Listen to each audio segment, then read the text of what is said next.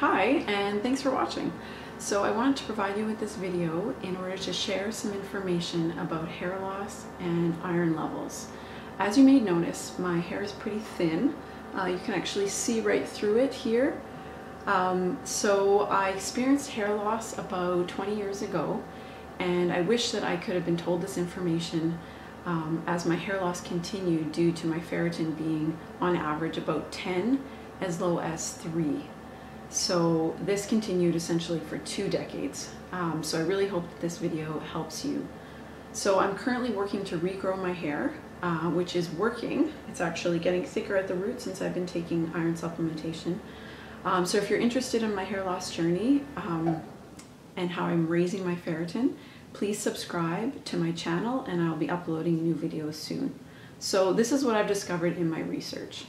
If you have low ferritin and you have hair loss, your ferritin needs to be at least 60 in order to stop the hair loss, and it needs to be 80 in order for hair to regrow.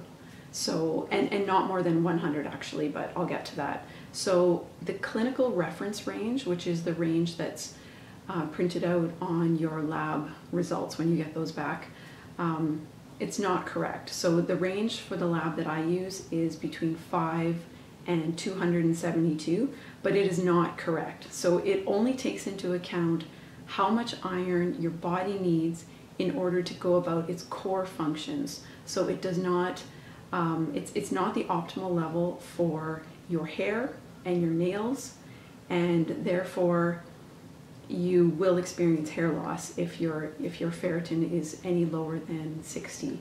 So ferritin is actually stored in each hair follicle, and what happens is if your body does not have enough ferritin, your body will actually take it back from your hair, and it causes the growth cycle of the hair to be shortened.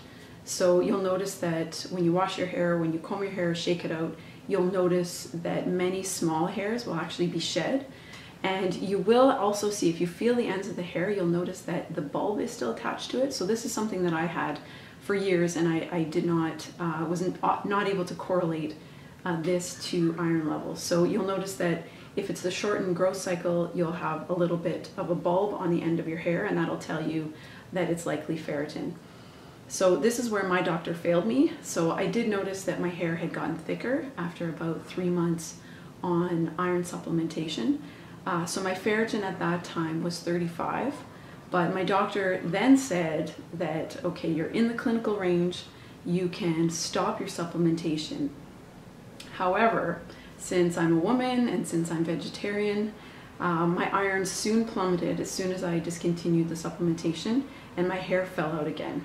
So at that time I did not make the connection between the hair loss and the low ferritin, and my doctor had attributed the hair loss to something else.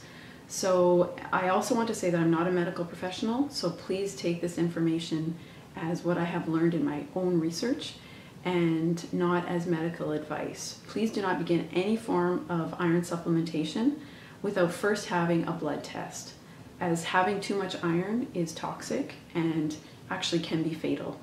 So along that note, actually, you do not want your ferritin levels to be higher than 100. Although the clinical range, as I mentioned, is 5 to 272.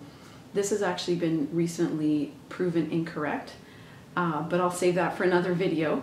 But at this time I will say that high levels of ferritin are directly correlated with morbidity and aging, neither of which are obviously desirable.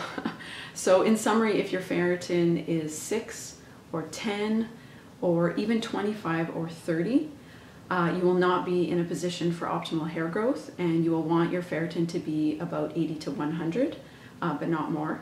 And so please get your ferritin tested and see if this helps you. And please subscribe if you want to know more. I'm going to be getting my blood tested in a couple of weeks, and hopefully my ferritin will be up. So thank you very much.